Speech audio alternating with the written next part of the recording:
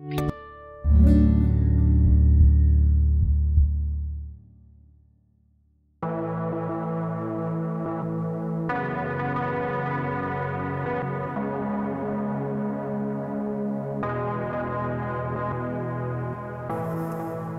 are in, toes are out.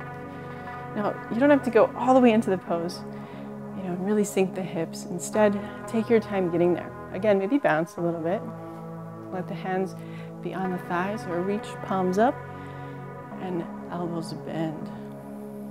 Let's go ahead and relax the neck and shoulders. And we'll bring hands to the back of the neck, tuck the chin, big breath.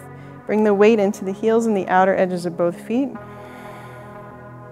And as you exhale, we're going to bring the chin to neutral and exhale that. Just 3 breaths. Just to get used to that feeling of moving with the breath.